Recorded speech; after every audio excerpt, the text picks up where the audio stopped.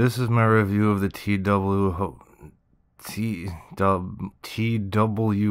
hotel. It's not two U's though, it's two V's, but I guess it's none of my business what they want to call it. TWA was an airline in the past. It stood for Trans World Airlines. Trans means across and world means world. So that pretty much explains it. They made the hotel look like Mad Men, but not because of the TV show.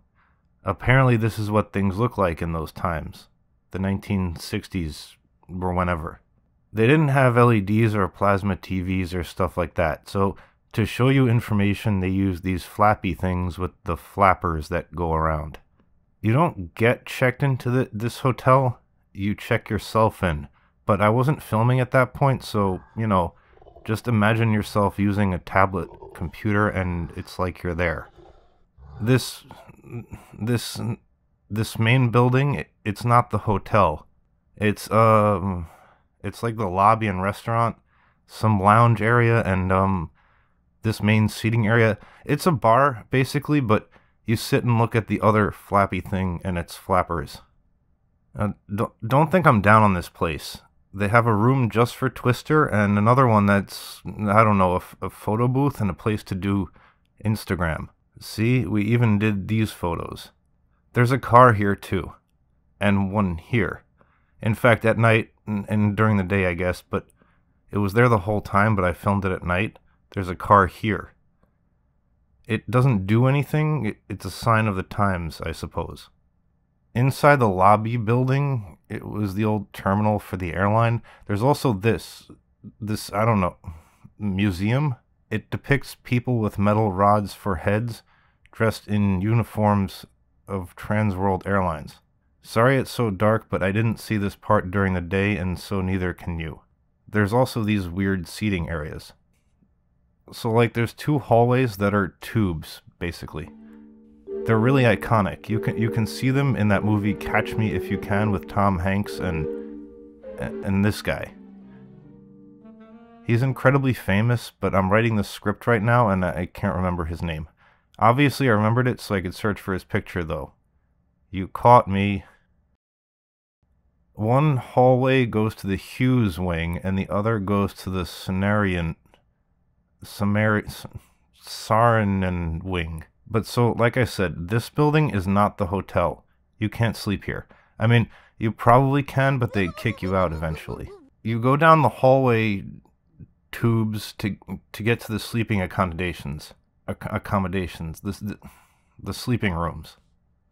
Before we went there, because we got there early and our rooms weren't ready, we went to the actual ends of the tubes, past where the sleeping rooms are. One has a reproduction of the office of the insane man that ran this airline in its heyday.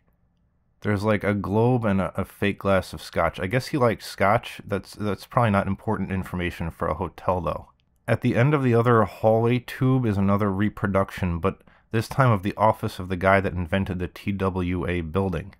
The architect, Snarian or Sumerian or whatever.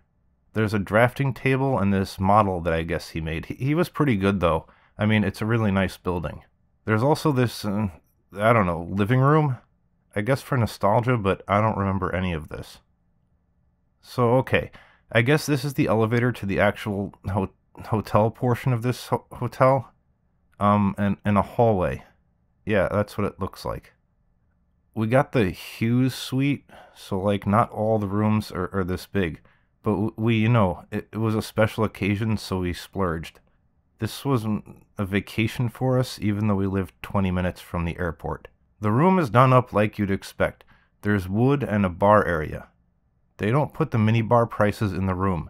They're only on the website. I don't like that. There's this old telephone that works, and the shades are automatic. I don't think they had those in Mad Men times, but I don't mind the arachnoidism. The bathroom is very spacious by airport standards. The shower is the size of like 3 airplane toilets. You have to pump your own washing fluids though. And there's, you know, the fuck? Like, how much of the environment are they actually saving by not having trash cans? I don't want my garbage staring me in the face all night. The view is pretty cool. I mean, we sat there staring at planes for a long time. The restaurant was good but not great. I didn't film much of it, but here's the menu. The thing is, if you want the view of the taxiways and the runways and stuff, you need to stay in the Hughes wing and on a higher floor. Otherwise, you'll just see the JetBlue terminal. You might be able to see a taxiway, but you know, it'll be like the actual taxis, which you can see everywhere anyway. Overall, I recommend it. The bed was comfortable and I felt like a true madman. Oh yeah, I almost forgot the most important part. There's a reading room where you can read. People would kill me if I didn't mention that. This is an ice skating rink that they have. I don't know, guys, but these people seem to enjoy it. But this is probably what people really like. I know I liked it. It's an old plane called a Connie. I think this was before Connie Chung got her job on the news, because she never seemed that old to me. So it was probably named after someone else that came before her, but she's the only Connie I know of. It's a bar on the inside, as you can see. I didn't really do my research. I'm so sorry. The staff were really friendly and helpful. Not just in the bar, but in the entire old airline building. I guess that's it. That's my review of this hotel. I mean, it's expensive, but if you're into air stuff, like planes and airports and baggage carts and things like that, then it's probably worth it to go. You don't even need to get a room. If you just have a layover, you can probably go and wander around in it. It's just not very convenient. If you're flying JetBlue, it's right there. Otherwise, you need to take the air train and walk like 30 miles because they didn't make the air train actually go to the JetBlue terminal due to poor planning.